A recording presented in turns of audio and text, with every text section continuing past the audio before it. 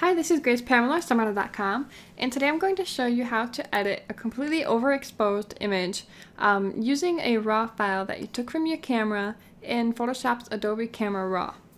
So this would definitely not be possible if this image were a JPEG file, so that's why I like to recommend, especially if you're a beginner, how to use RAW files and the benefits of them.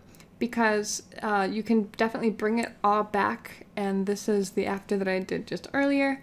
Obviously it can be brought back entirely up to you and how you like your images, but I just did a quick basic edit, and I'm going to show you a similar basic edit. So one of the most coolest things about RAW files is it has the ability to save all the information from that day's shoot. So instead of it, if it was just a JPEG, it would look like this, and if you tried to edit it, it would get pixelated and you wouldn't be able to get back that lost detail because that's just a flat compressed image. But since you shoot in RAW, you would be able to completely bring back all the details because it's all stored in that lossless file. So I'm going to go ahead and show you first how to open a RAW file in Photoshop. You can either take your RAW file and drag it into Photoshop and it should open, or you can import it from Lightroom, or you can also go to File, Open, and you can go to where your RAW files are located, select it, and then select Open. Now we have our new window that pops up, which is Adobe Camera Raw, and you have your settings and tools over here. So I'm going to go ahead and start working on it and showing you how to bring this image back to life. Because it's a RAW file, you'll see that we'll be able to bring it back without losing any details. So I'm just going to work on it little by little, and you can kind of follow along. Every image is going to be completely different, so I just like to do little basic adjustments and go along the way. So the first thing I want to do is bring down that exposure and bring back those blacks. I'm going to bring the whites up, the shadows up a bit, and the vibrance, some saturation. And now I'm going to bring the exposure back up a bit since we're now working on it. Another thing when you're working with underexposed or overexposed images, your white balance might be off. So you can either select the white balance tool up here and select an area in your image, such as a gray spot, to kind of bring that back.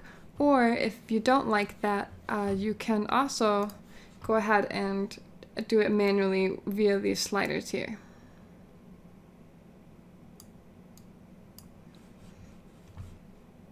I also like to come over here into my tone curve, and you can adjust the settings here as well.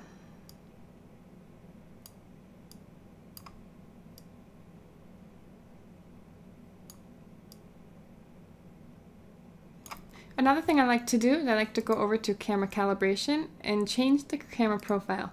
A lot of times this will change your RAW file from looking dull and flat to basically what it looked like in your camera, but since this image was not that great in camera at all, we don't want it to look like that, so it'll just come out a little differently. But you can see it kind of brought back some of that life in the image. So I like to do that's one of my favorite settings in Lightroom and in Adobe Camera Raw.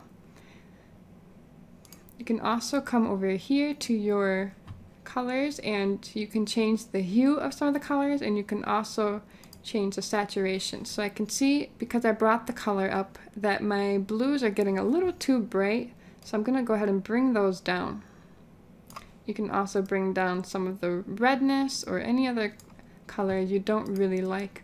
Or you can change some of the colors completely.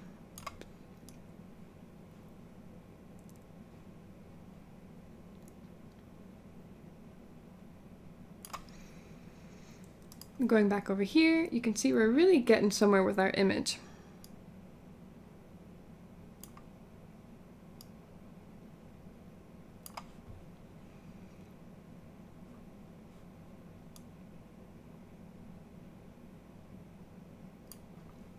Another thing you might notice is you're going to want to go into your details, and I'm going to actually zoom in a bit so you can see.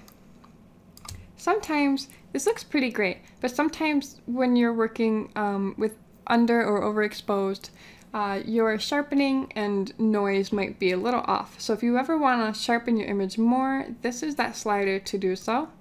You can see it's definitely sharpening that up a bit. And then you can also reduce some of the noise by messing with this slider, the luminance.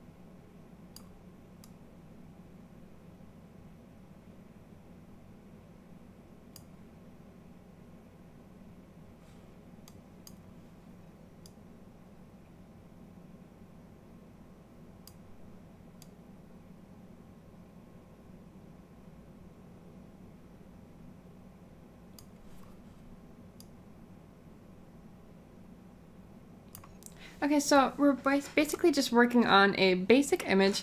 Obviously I can go on probably for days trying to get it perfect, but this is a basic image, and I'm going to show you a before and after from what we came from to what we are at now. So this is our before and after. It's definitely a huge difference. What would have been a throwawayable file is now a savable file and a usable file.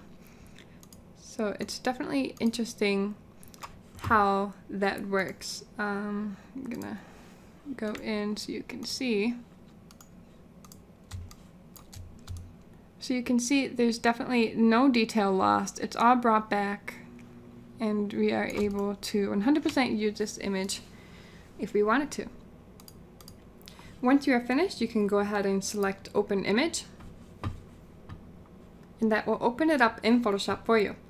Now you can further edit with actions or hand editing or whatever you prefer, but let's say you didn't quite like it and you wanted to go back into Adobe Camera Raw. You can go ahead and duplicate your background by right-clicking your background layer and selecting Duplicate Layer. Select OK, right-click that layer, and then you can go to Convert Smart Object, and then you can go up to Filter, Lens, or Camera Raw Filter. And now you're back in where you were in Camera Raw, and you're able to further edit it however you prefer. Then you can select OK, and you'll see you have a separate layer for the new adjustments you made. If you don't like it, you can just turn it off and flatten, or if you do like it, you can just go ahead and flatten and edit from there. I hope this was helpful, and thank you so much for watching.